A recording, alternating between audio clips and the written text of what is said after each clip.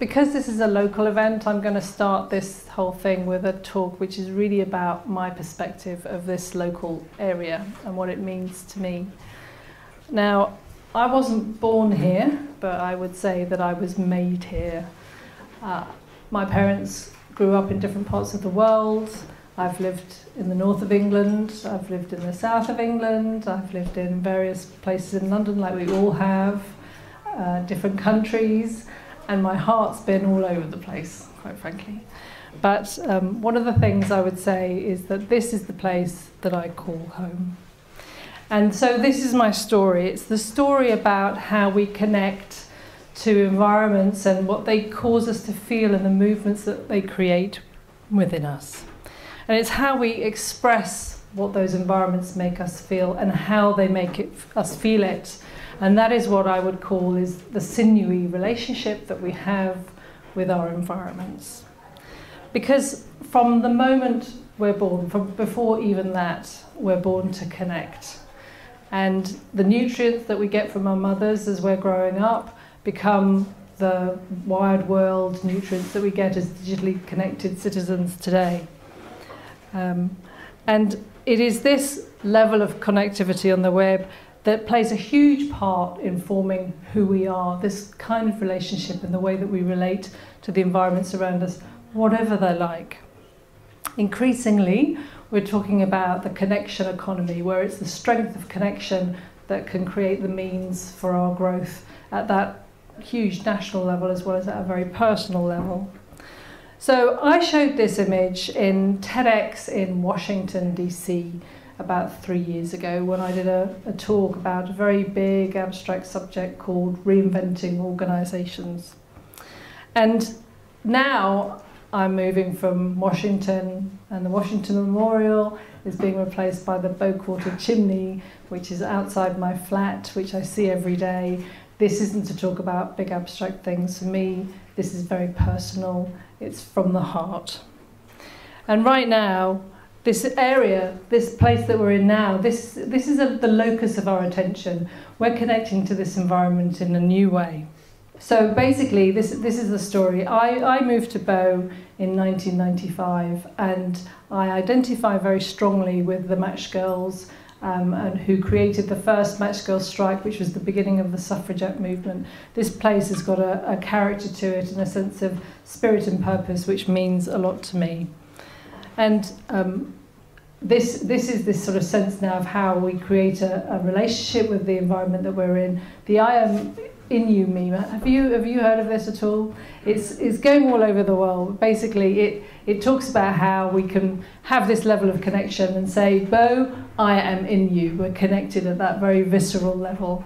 So it travels all over the place, in Seattle, in New York, in London, but it's a very local relationship. Sometimes it's a better relationship than others.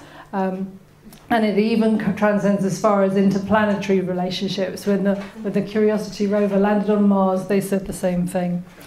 So this I am in you sense of how we connect with our environment and how they shape our environment is something which I think is really interesting about the way that we're developing today. And it's more than just about location. It's about the spirit of a place, and it's about how it makes us feel and what happens when we connect to it. And this sense of connection works at a corporate level too. It's not just our personal relationship with it. It's about the values that we share, that we can all create and we can all discover together in a joint place. And it's that level of experience, it's that map that is part of the journey of life that we live and how that makes us feel, that plays a huge part in how we develop as human beings and our identity and our spirit and our soul and our character. So what would happen, I wonder, if we could turn ourselves upside down like little figurines and we could look at the bottom of our feet and we could see where we were made? What would it say about us? What would be the things that we identify with? What are the things that we would take away and go, yes, that place made me. This is the place that I rely on. This is where I feel that I belong.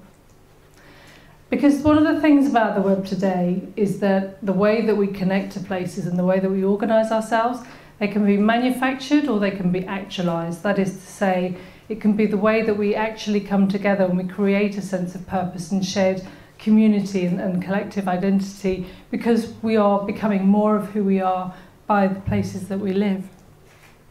And you don't have to be in a particular place to have a sense of connection and identity to it. We can come from wherever we are from in order to feel that we're made in it. So the notion of liberty and feeling free depends on the people that we're with, wherever we are. Doesn't have to be in a fixed location.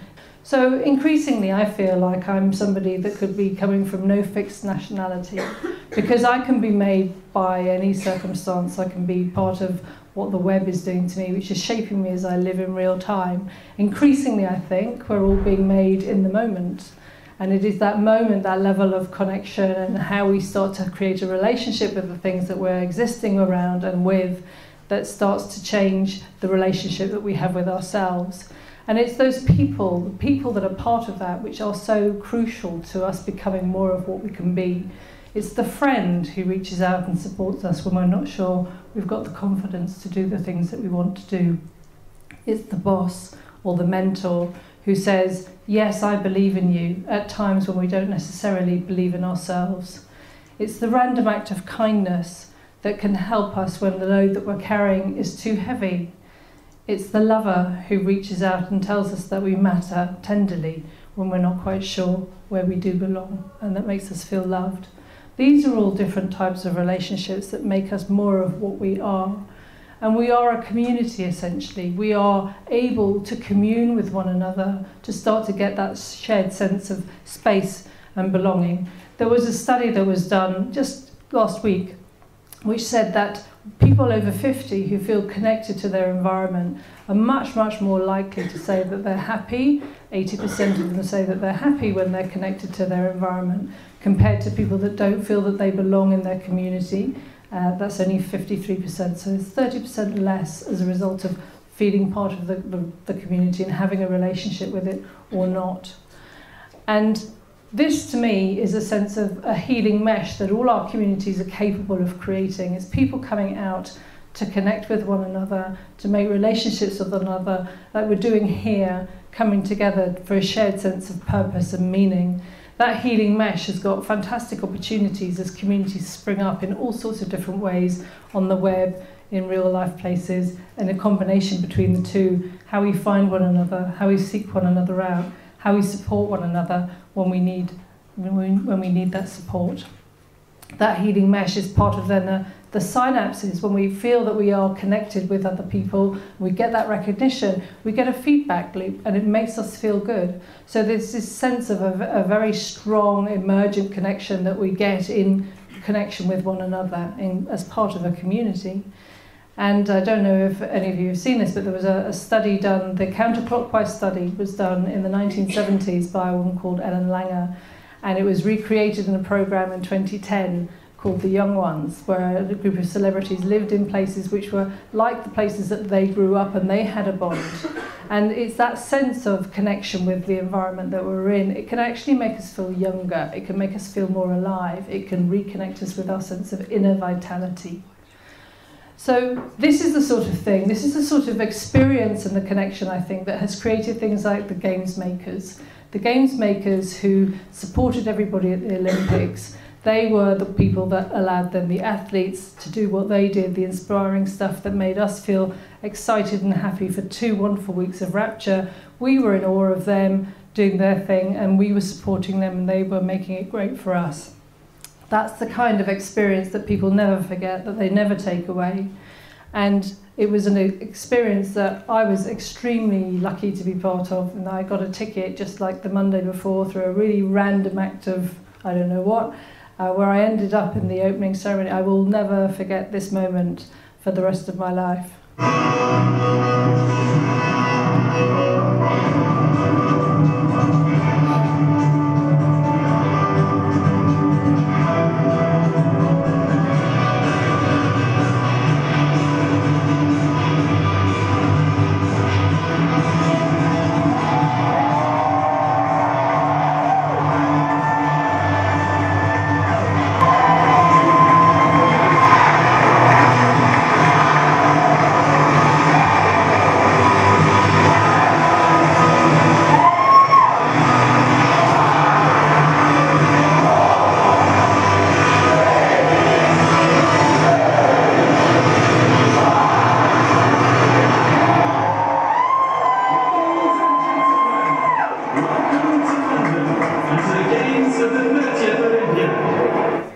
Yeah, that was an amazing moment. That changed, I think, a lot of people's experience of the Olympics was made in that moment.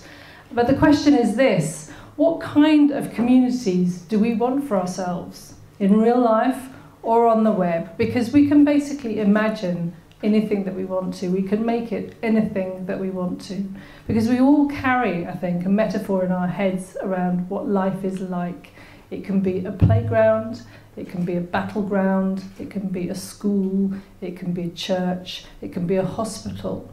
That metaphor that we carry around in our head is what determines what we then expect from the environment around us, and we can make that anything that we want. We made that experience together, and as Tim Berners-Lee says, this is for everybody. It's for us to decide the kind of communities we want to coexist and co-create in together.